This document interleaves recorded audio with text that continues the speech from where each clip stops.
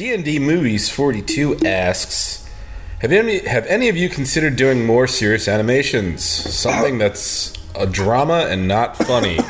Mick, why don't you take this one? Yeah, I mean, I would say for the most part, I'm already doing half of that because none of my cartoons are particularly funny. But, as far as dramatic ones, I mean, I've had them in mind. I have a lot of projects in mind, but will I ever have the opportunity in this lifetime? I don't know. I mean, yes, I have lots of ideas in mind, but probably because I have a lot of like film stuff in mind, you know, like a lot of like more dramatic filmy shit that I would then also translate to animation. What's up, Cory? You had your hand held up like in class. Yes. I don't think I could ever do something with seriousness. Not because like I just can't do it, but because it's not really in my nature. Sure. Like for me to write something serious, it would have to be like bullshit joking serious, like over the top, something like in the vein of Chode where it's like light humor, right? Like insulting jokes but serious. I could do something like that, but a real tone, it's not something I know how to write. I don't feel like I write the characters. What was that movie? What was that movie with the guy with cancer with Gordon Levitt? 50-50. What's that? Philadelphia. 50-50. Yeah, 50-50. Was that? Did that have like a Philadelphia? That was the guy with AIDS. It was Tom Hanks. No, it wasn't. I mean, there's a lot of jokes in that, but it was fairly serious, right? Yeah, I guess. Yeah, I mean, I guess you could consider that film serious. The one with Tom Hanks was serious too. Philadelphia, but it was also hilarious too. Oh yeah, that hilarious scene where he dies of AIDS and the laugh track plays. He's crying. My favorite scene. I thought the funniest scene was when Antonio Banderas was banging him up the butt. That was pretty funny. The boy from Philadelphia. Yeah, that was Antonio. I thought it was, wasn't it? It was a very attractive homo-sex man. I could be wrong. I haven't watched that movie in a long time. I've tried writing serious stuff, but dry humor always sort of seeps its way in. I just start writing dialogue and That's what I'm saying. Yeah, like get away from it. I couldn't sit there and write something serious like, oh, you killed my whole family. I'm not writing Spawn. I don't know how to write. Like, if I was being serious, it would have to be over the top fucking serious. Did you say Spawn? I love how Spawn was Spawn? like... Is that your go-to? Punisher. Oh, okay. I get Spawn and Punisher confused because I'm an idiot, but... In Cory's DVD... Was that your go-to? In his library? Punisher is serious fucking Marvel. That's under drama. It's under Marvel, drama, right? he has Spawn and Punisher next to fucking Shawshank Redemption. No, Punisher... well, I'm talking about like because Punisher, like the seriousness of it as a Marvel movie. Sure. It's Marvel, right? Yes. Okay, so yeah, that's something I would like. It would be cliche like that. I don't want to do something like that. It would have to be something serious, like not done before, but everything's been kind of done before in a serious. Like everything that you've liked that was serious. I couldn't write something like fucking. The show everybody likes, but I saw the finale of Daredevil. Oh, fucking Breaking Bad, Cory. This pissed me off. Cory never watched one episode of Breaking Bad, but for some reason you watched the fucking last episode. I saw the first episode and the last episode. I guess you cut the bullshit right out. You got right to it, Cory. And then I was drunk. You started saying drunk. I can fill in the blanks. I was drunk and I played the DirecTV game where I tried to guess the synopsis, and I got it fucking right. God. Of the whole entire series. So let me tell you something. What, he cooks drugs, you mean? He's a science teacher who knows how to make good meth, and so all the bad guys are like, hey, stop doing it or work for us. And he's like, no. It's like, okay, we're going to kill you. That's Breaking Bad. Yeah. Who needs to watch it now? Vince Gilligan, you tell us hack. Cory called your game the second he saw the first episode. You hack. You think you're a writer? Hey, I like the finale. Well, what happened was... I like the finale. You saw the first episode and the last episode. I was really drunk that night after running laps because Swain told me to. So I was already sick and woozy, and I was watching you running laps? You ran around? And after it was over, I stood up, and I'm like, really fucking good show. Hold on. Wait, you got drunk, and then Swain said, run her out. It'll wear it out. Yeah. He is such a fucking troll. He's I'm an pretty asshole. sure, Cory, you were doing it on yourself. You were running your... I was like really hyper, and he's like, Cory, you know what helps if you run? Here's what I remember. That is literally on the bottom list of things you should do when you're drunk, Cory. I remember you running down the street, full speed, drunk, coming back, then simultaneously while saying you were going to throw up, pulling on my door handle, trying to get in my car. Oh, this is that night. Yeah.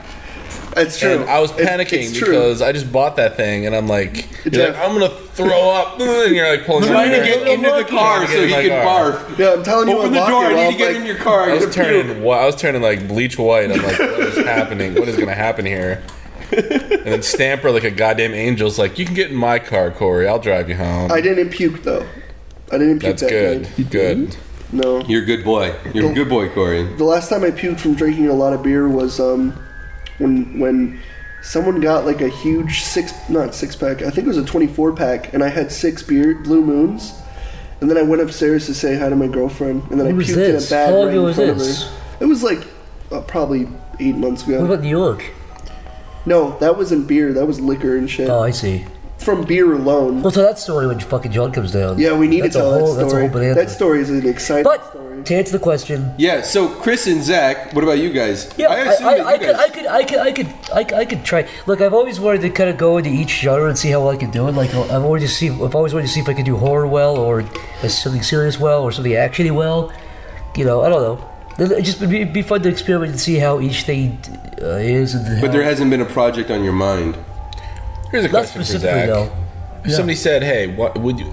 If the History Channel said, "Hey, Zach, we'd like you to edit a World War II documentary in your style," what would you do? What do you mean edit it? Like cut it? If they gave you a bunch of footage and said, "All right, here's we tell you a particular battle or something in World War II." Yeah, I think that'd be fun because I feel like a lot of people make it boring. There's a lot of ways where you can, like, if you look at things the right way, like the history especially, there's a lot of ways to make it, because it is interesting. Yeah. People fucking like do it, just decided to topple Europe for no reason, pretty much. Yeah. It would be, you know, in our lifetime, pretty much within like the last century, people are still alive who were around for that. And I can already see it too. Like you'd have Adolf Hitler, like a slow zoom. You know how they do the slow zooms, and they I wouldn't make it. But then right before he cuts away, you do like a funny face drawn over him or something. No, absolutely not. Just one frame. I would show the human side of Hitler and show him like, you burnt my eggs. These eggs are burnt. It's fine though. I'll still eat them anyways. I don't want to be rude. I'd show that side of Hitler. The real important stuff. Like I'd show Stalin. I'd show Stalin trying to shape him.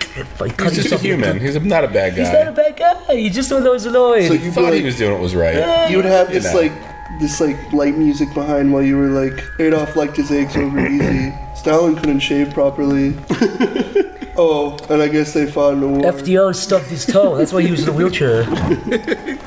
Just really important stuff. Nobody remembered that. It's like, oh, it's so interesting. It's like, all I know is he got shot. That's the only thing I know about him. Who? And now I know that he was in a wheelchair. FDR. FDR? He wasn't shot. No, it was no, the other one. Sorry. Stalin? JFK? Yeah, FDR, JFK. There's another one I get confused. This is going to be like my fucking... Yeah, they all have fucking initials. They have letters in their names. Same whoever shit. goes by their fucking initials. Did you hear... Did it bum you out when you found out that RDJ got shot? Who's that? RDJ? Yeah. I was trying to fish you into a situation. I was hoping you were going to give an answer like, yeah, that sucked. That's Robert Downey Jr. Yes, dude. it is. RDJ? Yeah.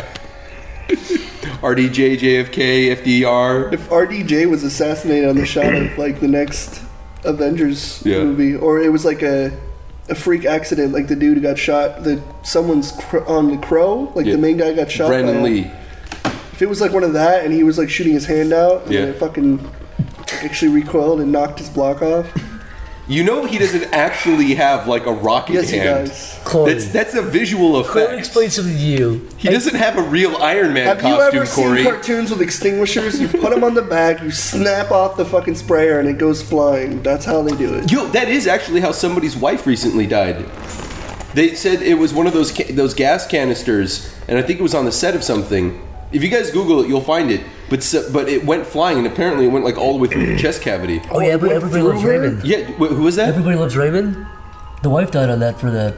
Oh, was that Everybody Loves Raymond. Yeah, she died. It was horrible. It went through her fucking body like something. It tore a big hole in her. Yeah, she was like, "Oh no, she's dead." Oh, I would expect you to die more from the shrapnel explosion.